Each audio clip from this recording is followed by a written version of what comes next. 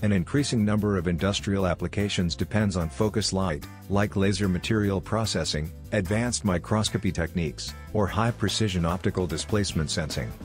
To improve the focus quality, optical designers move from spherical parts to aspherical and even freeform parts.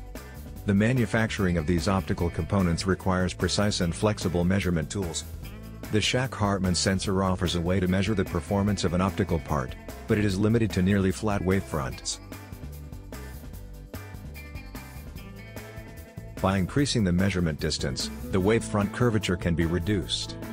However, only a part of the entire wavefront is then observed in a single wavefront image, such that the sensor needs to be moved to multiple positions along the wavefront for collecting a number of partial images.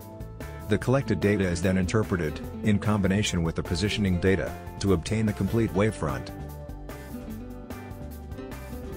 Such a scanning Shack-Hartmann sensor setup is effectively able of extending the dynamic range of the sensor from about 5 degrees to more or less arbitrarily shaped wavefronts. The example image shows the measurement result on a microscope objective with an opening angle of 53 degrees. In summary, it is successfully demonstrated that a scanning Shack-Hartmann sensor can directly measure a highly divergent wavefront.